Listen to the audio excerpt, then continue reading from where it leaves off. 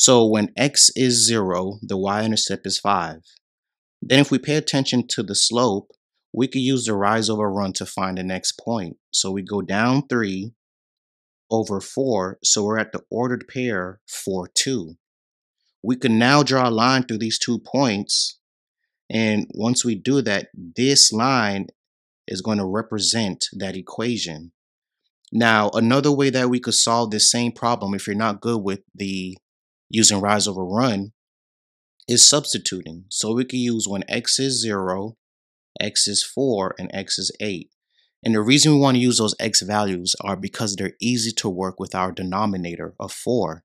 So we already know when x is 0, y is going to be 5. That's how we get the ordered pair 0, 5.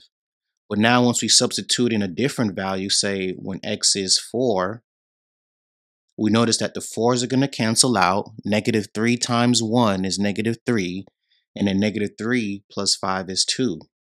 So we know a second ordered pair is going to be 4, comma 2, which we already have. Then if we go ahead and do the same thing for when x is 8,